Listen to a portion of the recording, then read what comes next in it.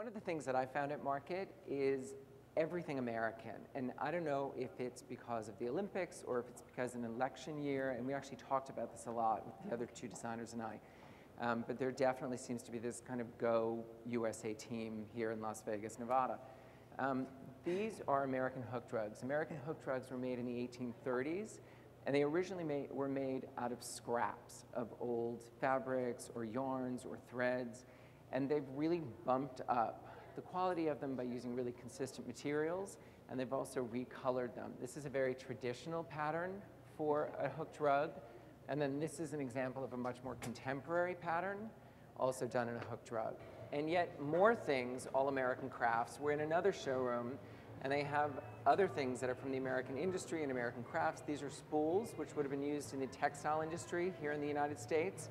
And they have balls of twilled yarn, and these actually are what would have been used to make the hooked rugs we saw in the other showroom. I would love to be able to take credit for finding this piece, but I have to give credit where credit is due. We were walking by the window and Philip Gorrivan saw this. And honestly, it's not something I would have looked at. I would have walked right past it. But then Philip brought us in here, got us to really look at it, and I have to say it became the all-time showstopper for all three of us. This is a fantastic example of craft. This is just such a beautifully painted cabinet. And the other thing that's really great about this that we did see examples of is this is a 19th century cabinet which has been recently painted, so it's kind of a reuse of old material, and we all fell in love with it. The last piece about American crafts that I want to talk about is good old Moby Dick. Typically these were made out of found pieces of driftwood, and they were carved in beach communities like Nantucket, Cape Cod, and Maine. And being a good old Yankee boy myself, I grew up with these and have a particular affection for these. Growing up, my father was in the textile industry, so I kind of have this passion or obsession for textiles and rugs. So this place was like Mecca to me. What's really interesting about the market that I've seen is they've taken very traditional fabrics and patterns from fabrics and rugs and recolored them for the American market and made them more palatable or kind of more hip and more fashion forward. These are icots, which they've recolored and made in silks. These are actually based on Suzani patterns, and then here's a more traditional pattern, but you can see the colors are completely new, completely different, much more fashion forward. Another pattern or technique that actually dates back to Renaissance Europe is flame stitching or a chevron pattern. And here it's colored in a red, white, and blue, which is very different from what originally would have been used.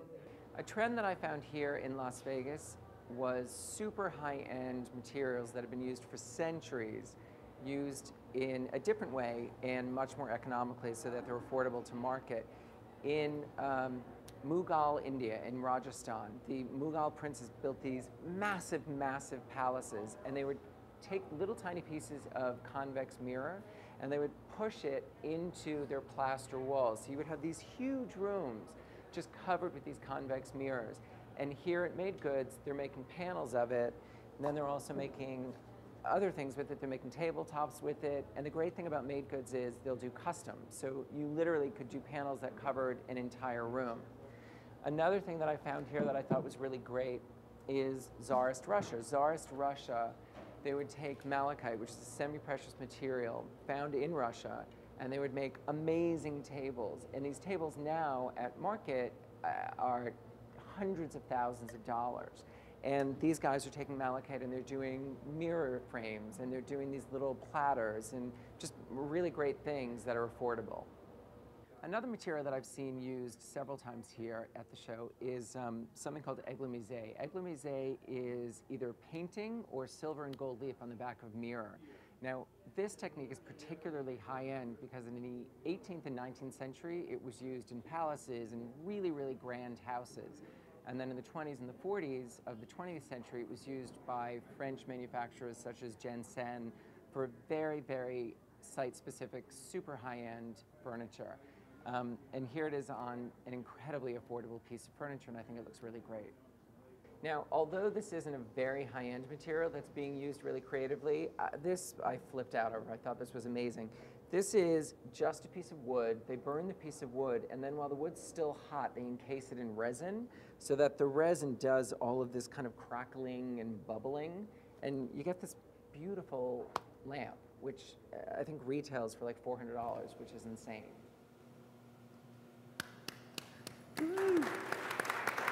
So I loved, and I hope that you guys will take a little cue from this, I love how you see things through the other's eyes and get excited about something that you walked right past that chest. And then Phil was like, wait a minute, this is kind of great, because it wasn't in your sort of design lexicon of what you'd normally see. And then once you kind of isolated and you were all looking at it, it became your fave. Yeah, I mean, that's exactly That was the right. market favorite. Yeah, And that's the power of traveling. it was. Together, which we never have the Yeah. luxury to do. So when you Yeah. go to market today, if you can bring a friend, even if they have the exact opposite taste, sometimes that yin-yang of eyes is really important, because your instinct, I think we tend to edit ourselves, right? Like, oh, that's not for me. It's not what I do. And the other thing is, like, don't bring a friend. Bring somebody who owns the store down the street from you that ordinarily you think is competition, and see what they're looking at. And because you're not in competition, you're going to have a different take on it. You're going to use it in a different way. A friend of me. A friend of me? A frenemy. Bring a frenemy. It's Bring a Frenemy Day in Las Vegas. Yeah. I loved, if we talk about the American crafts, I love how you said about the rugs. Well, those rugs were insane. They were great. The first one, when you said that it was a traditional hook pattern, but it was kind of blown out. It was sort of bigger than usual. And then the other ones, the chevron that had those crazy colors, but it was based on traditional. I thought that was so interesting. Yeah, yeah. And also, like, you saw the hand in a lot of stuff. You saw the hand in so much of the stuff. And even with the semi-precious materials, same thing. Like, there's another trend. Instead of things being machine made, you kept seeing how it was made, who touched it. That was really interesting. And also, you know, with the rugs, they're not just recoloring them, they're bleaching them, they're over-dyeing them, they're stripping them. They're super bright and Yeah. really, I mean, Right. this is the first thing we went to.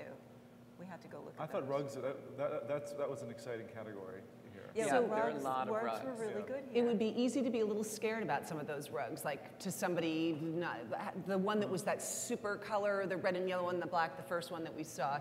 How would you use that in a room? Think How about would you? using really quiet furniture with it. I mean, modern, clean. See, I would actually bump it up. counterbalance it. I would You bump it up. counterbalance it with, I mean, You would bump it balance up? with I something would else do like strong. high You'd go gloss, over the top. dark walls Right. with that really intense rug and Right. just make this crazy intense room.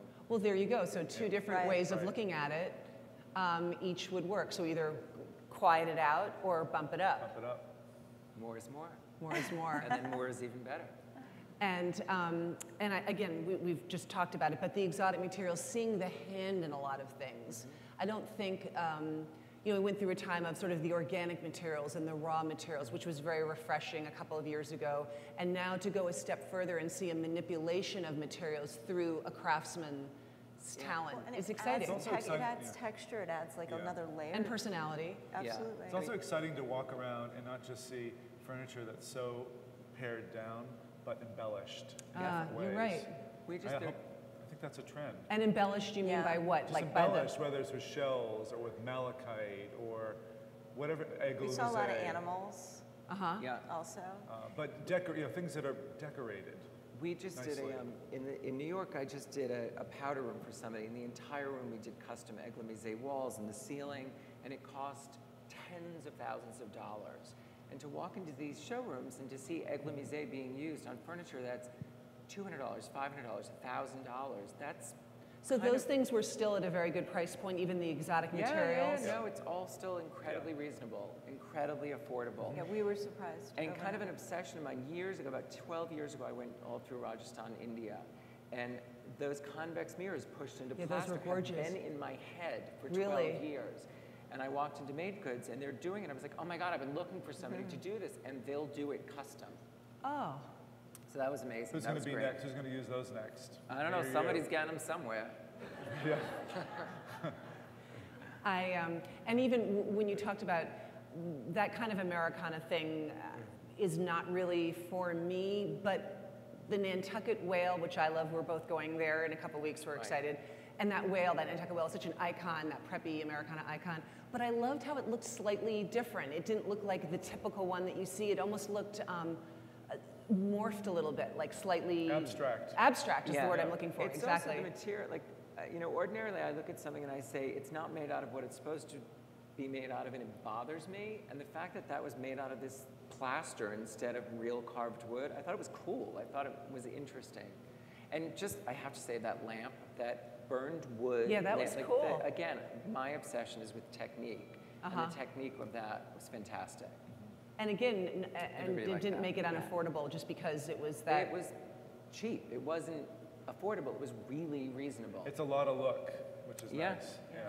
That's a good phrase, a lot of look. And I liked how you said about it's okay for things to look decorated. I think we almost got away from the decorated look for a while where it was like the bad word, like this looks too decorated, we have to pare everything down. But then of course maybe everything got a little bit boring. So to weave in personality and technique and decoration. Yeah. Well, Layers. the painted furniture looked fresh again. Yes, you were Come saying full that, the painted circle. furniture, not shabby chic kind of Right, thing, no, but it's new again, and, Uh-huh. and we all liked it. We all responded to That it. painted cabinet. Philip that was saw it. really We were special. walking down the hallway. Philip You saw kind it. of He was like, poo-pooed oh, it, look at actually. that. You what? Do you remember? You kind of poo-pooed it. I totally Yeah. poo-pooed it. I was like, Yeah. oh yeah, I'm not doing painted furniture. And then we walked in there and I was like, this is fantastic. It's Yeah. so beautifully done. Yeah. And that was one of the more expensive items that we saw. But it was beautiful. But also, they said that they could take any design. Any Now- piece of Yeah, they furniture. do any piece of everything furniture, custom. any design. Okay, so that's another you send thing I them want. a design, and so that's the other thing. It's amazing finding a resource like that. so the It's also customization, custom, you guys are, inexpensive. so you guys have brought that up a little bit. There's been a couple of pieces. So if you guys see something that you love and you don't just assume that that's the way it is, that there are possibilities that More and more so- vendors That's told how us we're that. used to That was how they decorating, greeted us. They said, right? you know, we do Yeah. it all custom. really. All custom. Yeah. So the fact that you can, always just assumed that you have to go to fancy workrooms to have things customization, done in a but you custom don't. way, but I was pleasantly surprised, as we all were, that you could go into a place like Well, Made everyone Goods. in the industry is more and- flexible now, yeah. so that's one Yeah, of you the have to be. advantages of So that. were they Within saying limitation, I'm customization with sure. size and material and Uh, color, everything? Yes. Yeah. Yeah. So good to know, right? Today, when you go there, don't be afraid to say, I love this, but I'm just wondering, can you do this? Because you're saying design industry has to be, they want to be more flexible. They would love your business They at want to least. sell. Right. They want to They sell. want to sell, and they don't want to be so rigid with trends. They want you to say, this is what I sell. This is what works for me. Yeah. And in some ways, you could replace the word trends that we're talking about here today with just what excited you. And I think that's like the most important element in design and when you go to a market is be excited, get out there, excite your eye, inspire yourself, and don't pre-edit too much because even the pros, you know, you learn, it's fun because you guys have never been here before, so you were really starting from scratch. No, And it was really about keeping an open mind and just seeing what our gut reactions were to things. And we'd have these reactions and we'd take the picture and we'd come back and then we'd figure it out. Right. Yeah, this was all about, this picture wall was all about, it was like an editorial meeting. It was all about connecting the dots. We probably had dozens more pictures. We did, that we didn't even got have. rid of a lot. And just to, in wrapping it up before we go to Q&A, kudos to you guys because these guys hit the ground running from the airport, came here, went through the whole show, had to pick film, and then filming. That it wasn't like it took you 6 months to do that. You guys were amazing, and I'm feeling like the excitement of the market and what you found really helped guide you in your words because made it you seemed easy. it made it easy. Well, I made 2 new friends. And they, that I was know. good too. Yes, Love Fest. That's Love one of the Fest. best things about. We're not frenemies either. No, we're not. And you're not We're frenemies, friends now. exactly. Yeah.